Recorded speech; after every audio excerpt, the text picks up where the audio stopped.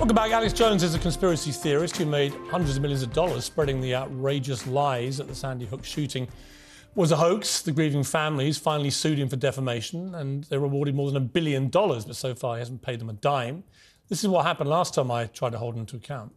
Do you feel a sense of personal regret and remorse that your actions on air, inspired a lot of people to think these people were actors and their kids didn't really die? Do you feel genuine remorse?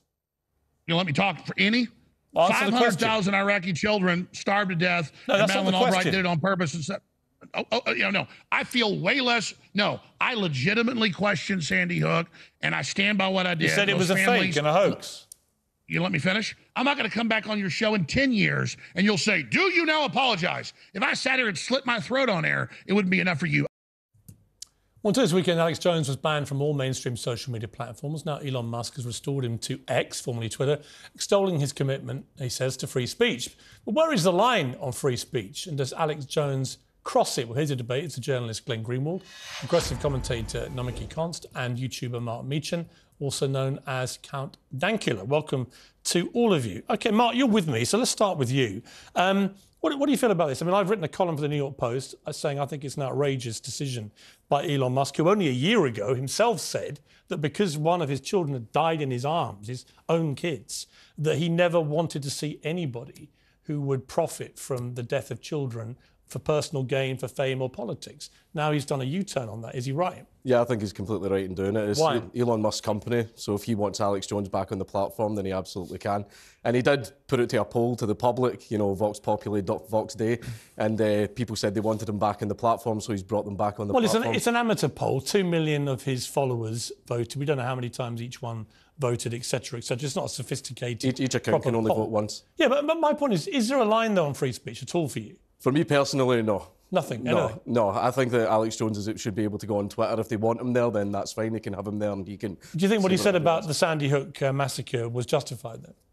Justified? Like, he has the right to say it. Wouldn't say it was justified. I mean, $1.2 billion worth of damages awarded against him for one of the most serious defamations. Biggest civil suit against an individual in the history of America. One of the worst defamations, actually, in terms of damages America's ever seen. Damages and defamation is not protected by the First Amendment, and yet you think he was entitled to say it. I think he had a right to say it. He's a right to say that a mass shooting that killed 20 young kids was a fake and a hoax, that the parents of the grieving dead were crisis actors. These were statements which he repeatedly made, which led to actual intimidation, harassment, death and rape threats, and people in the street going up to these people and confronting them, these parents. You think all that is fine? I don't think it's fine.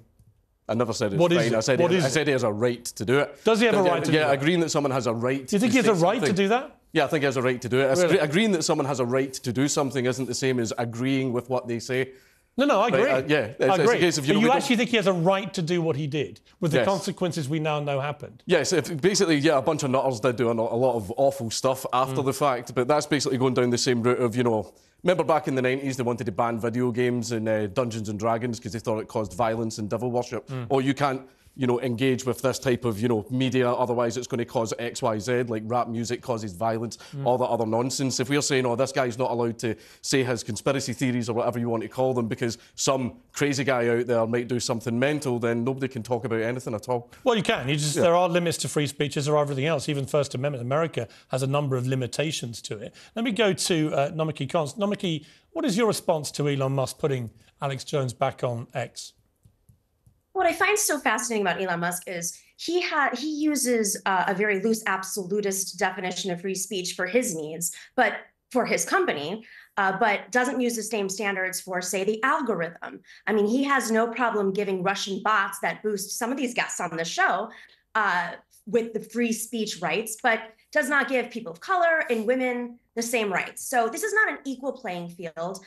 Number one, they're not the government. Number two, they're not following the United States free speech laws. There are limitations, as you said: incitement, defamation, fraud, threats, child porn, obscenity. Those are the limitations to free speech. And there is a whole lot of that going on Twitter. So if he wants to be an equal playing field free speech absolutist, then clean up the bots, clean up the algorithm, make it completely transparent and democratized, and let people like me and then people of color and smaller accounts have the same effect as, say, someone who's being boosted by Russian bots. Okay, let me bring in Glenn Greenwald. Glenn, you, like me, you're a big supporter of the principle of free speech. And let's just lay that on the table. I call this show Uncensored because I want it to celebrate free speech. But I've always been aware there are limitations. And under the First Amendment, which is one of the greatest protectors of free speech anywhere in the world, defamation is not protected under the First Amendment. And this was clearly one of the most serious defamations of a body of people that America has ever seen. So I don't understand why, just for that reason alone, why Elon Musk has performed this U-turn with Alex Jones. I think the issue, Piers, is what they do on the platform. We have all kinds of terrible people using social media. We have people who lied the United States into a devastating war in Iraq, including the current president of the United States. We have people who defame all the time, like the guest I just heard in my ear tried implying, though she wasn't courageous enough to say who she meant, that one of the people on this panel is somehow promoted by... I'm sorry, I don't know why I'm hearing a voice in my ear because I'm not actually done talking yet. So the standard, Piers, that Elon Musk enunciated when he first bought Twitter is one that I supported, even though he hasn't always adhered to it, which is, as long as people are using that platform in ways that the law allows speech to persist, to be able to be expressed, then everybody should be able to be heard. What they do outside the platform, I don't think we want social media, Facebook saying, oh, this person did something terrible off the platform, now we're going to ban them. Otherwise, we're going to have big tech censors who sit in judgment of everybody's behavior and whether they're a good person off the platform. Right, but on this, Alex Jones did use Twitter to amplify his disgusting lies about Sandy Hook, and he will now be able to monetize all of his conspiracy theories to his heart's content on X without having paid a single dime of the 1.2 billion damages awarded against him, which should be going to the families of the Sandy Hook victims that he so cruelly defamed. That's my problem with this, is he's not just any old Joe who got deplatformed, got brought back. This is a guy at the centre of the biggest defamation case in recent times who hasn't paid any of his dues to these people.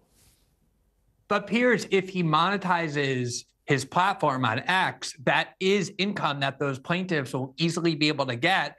And if he uses the platform to spread conspiracy theories or defamation that falls outside of what free speech absolutism is, and I think Twitter would be justified in banning him. But what do? You ban people forever if they say something defamatory? Like I said, there are people who have done a lot worse than Alex Jones who are using Twitter, including bringing about wars, lying to deceive the public in elections.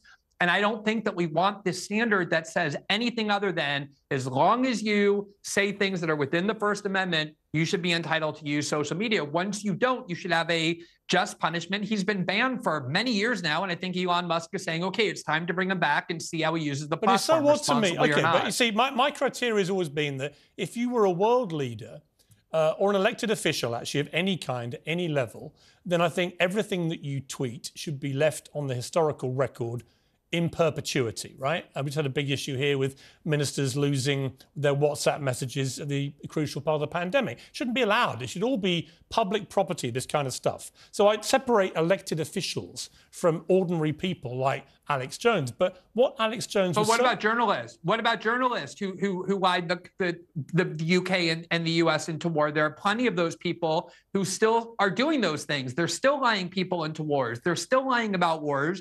Are you comfortable with having I think Elon that's a good Musk point. I think, honestly, or Google sit in judgment? Glenn, what about Nazis? I mean, you've defended Nazis in the past because you're a free speech absolutist as a lawyer. So why is it some people get more power when it comes to free speech, more rights when it comes to free speech, but others don't? Like who? Again, this is like not a level playing field or act. She's complaining because nobody has an interest. She's complaining because nobody has an interest in watching her show or listening to her on Twitter. So she's complaining that the algorithm somehow quiet her, suppress her. I'm talking about algorithms in which people do not have equal rights. So you're using No, that's not the case at all. That's not how it works in Twitter at all. Assuming that you're assuming that Alex Jones has the same rights as everybody else on Twitter. And that is just not true. Okay, you know what? Okay, listen, it's a very interesting debate. I wish I could talk about it longer. We've run out of time, but thank you, all of you. All I would say is, personally, there has to be a line with people like Jones who commit atrocious defamations, are not held remotely accountable for it, and are then welcomed back like free speech heroes. They're not free speech heroes. He's a hate speech monster for me. But anyway, on Uncensored, you can disagree, as you have. So good to see you.